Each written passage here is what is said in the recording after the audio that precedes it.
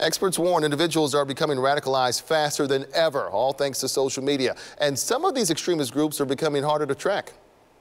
I wish I could say that my job was getting easier as we go forward, but there are so many threats that we're facing in so many different fronts. New tonight, we are continuing our conversation about extremism. 41 Action's reporter Ariel Rothfield talked with a man who left one of those groups and is now helping others.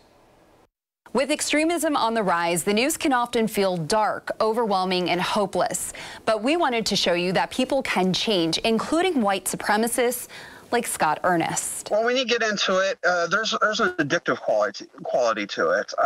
There's addictive quality to pretty much any form of extremism. As Scott Ernest sits in his car, he looks back at his past. But I don't want people to follow my footsteps in ever getting there in the first place, because it's much easier to get people out if they're never there in the first place. He's what is known as a former, short for former white supremacist, something he says he fell into when he was looking for a community to be part of. I didn't know anything about the movement then. I definitely didn't really pay much attention to, either side. Online, Ernest found camaraderie, and in 2011, he moved to Montana, joining Kalispell Pioneer Little Europe, a white nationalist group identified and tracked by the Southern Poverty Law Center. Once I started getting involved, it became my day-to-day life.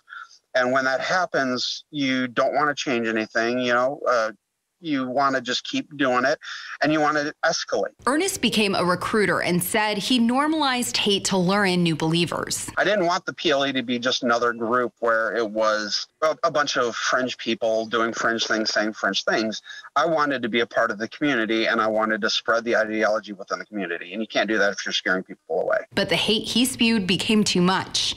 In 2016, Ernest left Montana and the PLE. It was the violence and the negativity that eventually led me out. People get into this mindset, and they have friends that they find online who share that mindset, and they question the other side so intensely that it takes a lot to get them away. Greg Nawalnik is a clinical psychologist at the University of Kansas Health System.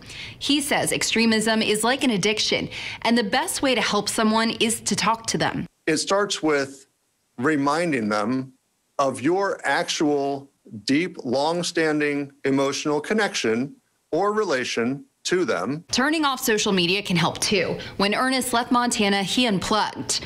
And today, he continues to reckon with his past, starting a platform to help LGBTQ people escape the world of hate. I do what I do to try to educate.